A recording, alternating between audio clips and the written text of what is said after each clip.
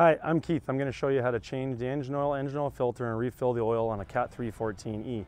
I'll be going over the differences between this machine and other brands as in Hitachi and Volvo so that you can use this video to change those items as well.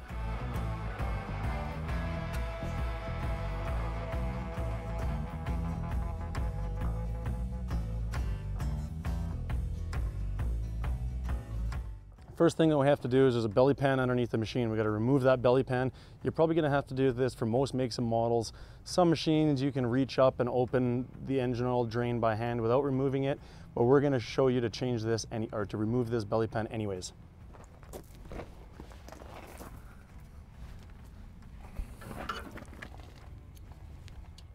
On this particular machine, there's 4 bolts that hold the belly pan on. Some machines have 6, some machines have more.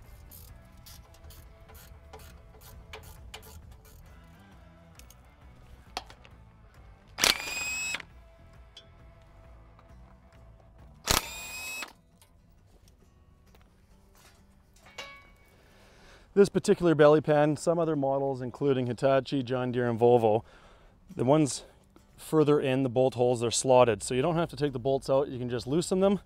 Then the other 2 you'll remove the bolts and then you can just slide it off the front too. It makes it easy for installation as well. You can slide it on and you don't have to hold a heavy belly pan up in place.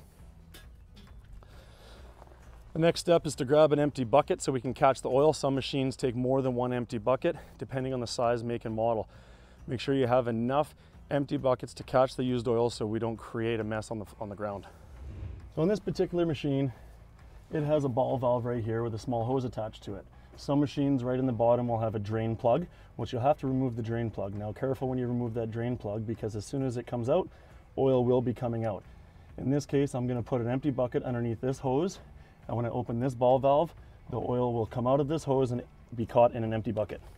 I'm going to crack the ball valve loose. This one is more of a needle valve instead of a ball valve, so you actually have to unscrew it a few turns.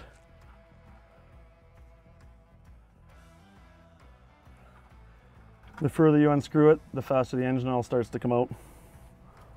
Now we can just let that drain. Now that the engine oil is finished draining, we're going to close the valve. We're going to put the belly pan back on. In this case, I am going to use pliers, make sure that it is tight enough.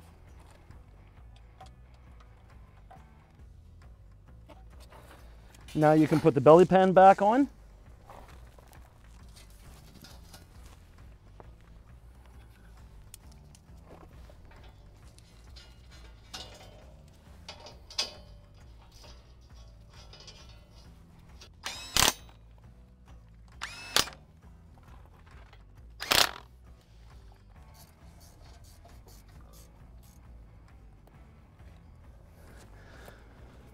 And that is how you drain the engine oil out of almost any excavator.